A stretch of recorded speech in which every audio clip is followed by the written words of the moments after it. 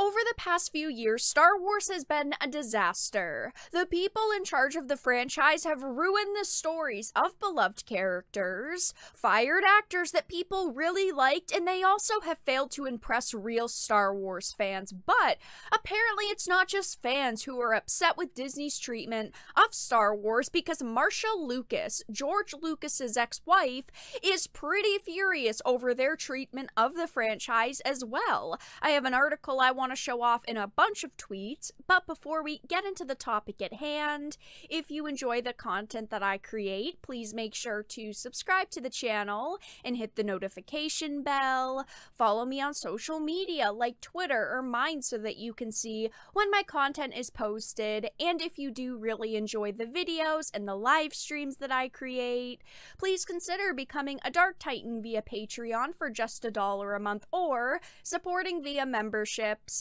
All of the links are in the description, and of course, I do really appreciate all of the support. So let's start off with this Cosmic Book News article. It says Marcia Lucas thinks Disney Star Wars sucks too. Marcia Lucas, who happens to be the ex-wife of George Lucas and the Oscar-winning editor of the original trilogy, happens to think Disney Star Wars sucks too, including Rey. In the new book Howard Kazanjian, A Producer's Life, which goes on to the life of producer Howard, who produced Empire Strikes Back and Return of the Jedi, Marcia Lucas goes so far as to say that Kathleen Kennedy and J.J. Abrams don't get Star Wars, that it sucks, and she thinks their ideas are terrible, which are all true. It says, I like Kathleen. I always liked her. She was full of beans. She was really smart and really bright, a really wonderful woman. So outside of business, she likes her, which, okay, I mean, I don't know Kathleen Kennedy outside of what I see she's doing with Star Wars, and I don't like what she's doing with Star Wars. She might be a wonderful person outside of that. It says, and I like her husband, Frank. I liked them a lot. Now that she's running Lucasfilm and making movies, it seems to me that Kathy Kennedy and J.J. Abrams don't have a clue about Star Wars. They don't get it, and J.J. Abrams is writing these stories. When I saw the movie where they killed Han Solo, I was furious. Absolutely, positively, there was no rhyme or reason to it. I thought, you don't get the Jedi story. You don't get the magic of Star Wars. You're getting rid of Han Solo, and then at the end of the last one, The Last Jedi, they have Luke disintegrate. Now, clearly this was written after The Last Jedi, but before The Rise of Skywalker. It says in their spinning out movies every year, and they think it's important to appeal to a woman's audience, so now their main character is this female who's supposed to have Jedi powers, but we don't know anything about her. It sucks, the storylines are terrible, just awful. Now, I understand that the actors are getting older and they want to end these characters' stories before they don't get a chance to. Unfortunately, that happened with Carrie Fisher. She passed away before they could even finish the sequel trilogy to end her story properly. So, of course, they had to use older footage they recorded, but they killed off Han Solo and Luke Skywalker in the worst ways possible. They didn't feel like the death these heroes deserved. They felt very bizarre and like they had a couple of hours to put together a script and plan deaths. I've been saying for years now that Kathleen Kennedy has no clue what Star Wars is, and J.J. Abrams has no clue about Star Wars either, and so many people have been saying this too. I understand that people are put into positions of power at companies to make sure franchises make money and new content comes out for them, but I truly believe they should have a shred of knowledge about a franchise, and they don't in this case. Another quote by her also talks about The Phantom Menace. It says, George is in his heart and soul a good guy and a talented filmmaker. I wish he would have kept directing other kinds of movies, but I went to see episode 1.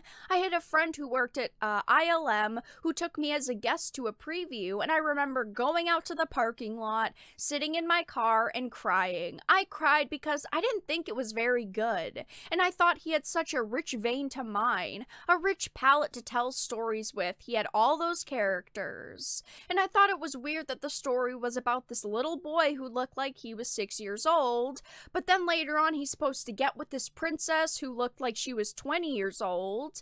There were things I didn't like about the casting, the things I didn't like about the story, and things I didn't like. It was a lot of eye candy.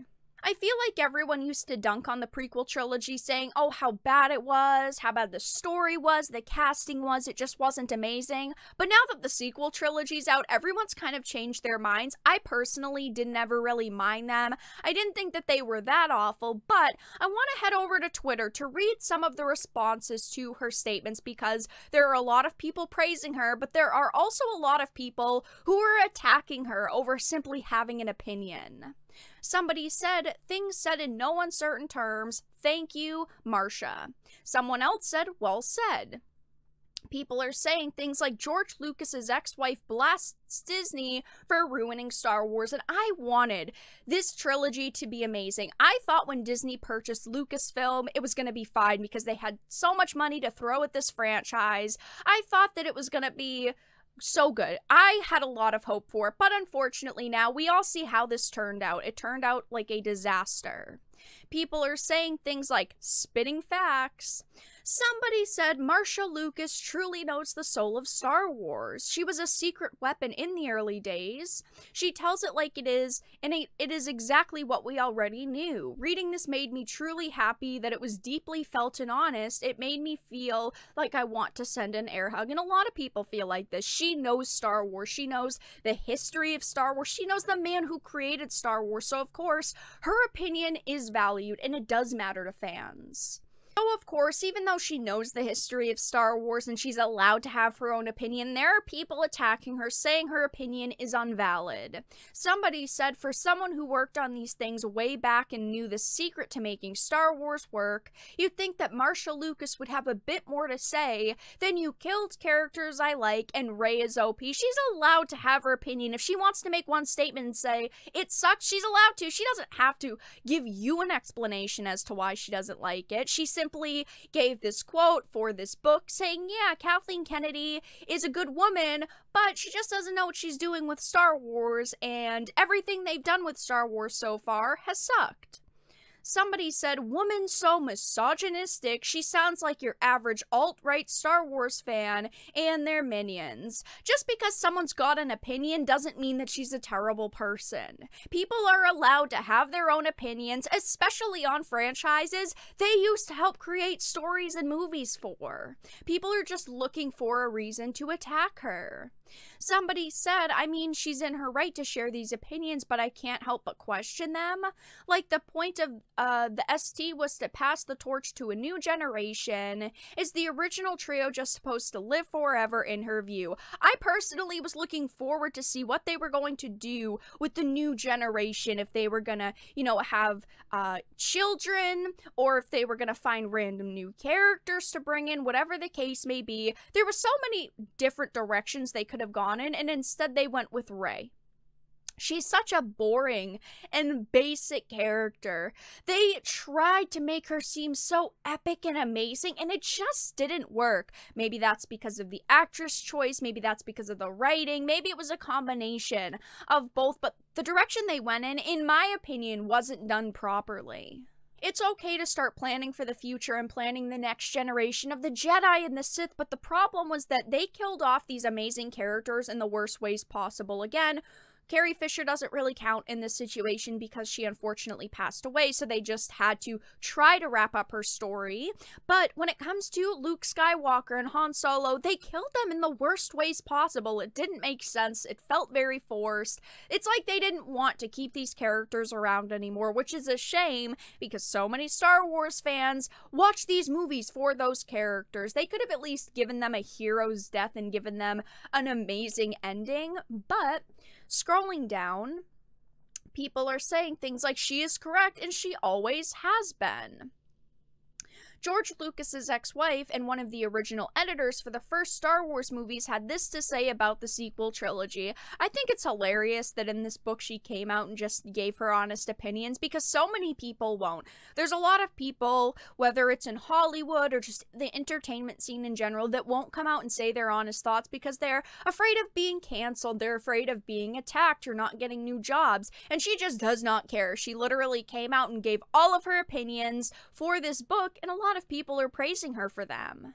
I love Star Wars, so anytime a project is announced for Star Wars, I automatically get excited because I have high hopes for this franchise. Unfortunately, ever since Disney purchased Lucasfilms, it hasn't been amazing, but I think we all still have hope that they can turn it around. The sequel trilogy, at least in my opinion, was pretty freaking terrible, and apparently to Marcia Lucas, it was also really, really bad.